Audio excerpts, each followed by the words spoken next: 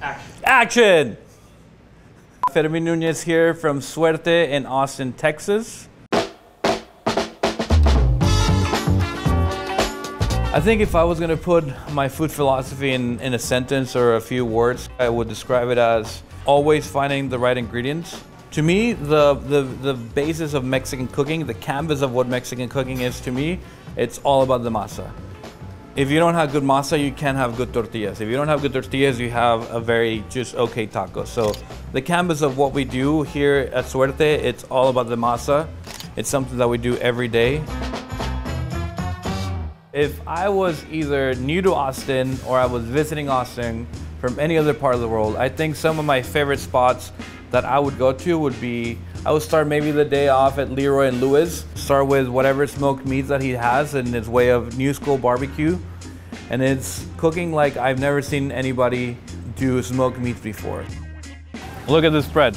We have some beef chicks, we have some barbacoa on top of an avocado, we have some refried beans with all the delicious pork fat, we got some pulled pork with chicharrones, we got some cauliflower burnt ends, and some pork and rice. We got the L&L burger, smoked patty, then seared cheese, special sauce. But this is the winner, the smoked beef cheeks. Look at that smoke, look at that pull. Texas barbecue joint that has burnt cauliflower ends with mustard sauce.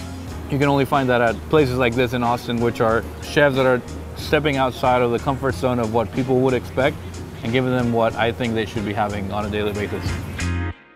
So I think one of the reasons why I put Nixta as a must-visit place in Austin is not only is the food amazing, but also the space. The vibe of the place is just exciting to be around, and it's one of those places that connects food with the place and the vibe, and the music is always right. Edgar is doing something beautiful with a tortilla, with being creative.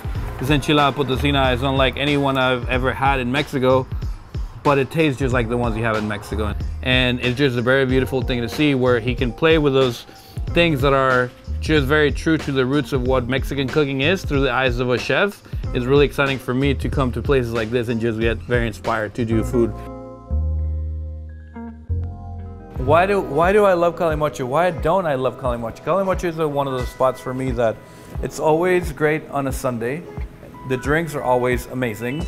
Right now they have a mango chamoyada, which is perfect to enjoy in the patio while you're having some snacks, some pan con tomate, some shishitos.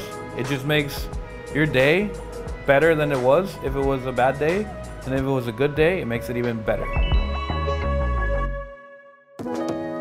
If you want to treat yourself like you deserve, and if you can score a table at Otoko, you're gonna have an incredible time.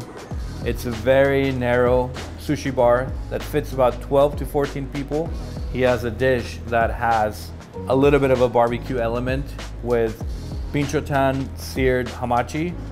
It tastes like barbecue, but it tastes like sushi. And I think it describes what Yoshi, his team, and Otoko are doing for the city and been doing it very well for the past 3-4 years. Sometimes when you're looking for the best ingredients, you don't have to look very far. That is one way that kind of drives the way I cook. And it's also very inspired by the Mexican cooking techniques that I think are the most creative and unique ways of going about cooking. Putting those things together makes for a little bit of how we do things here at Suerte and how I like to cook, not only for myself, but for the restaurant.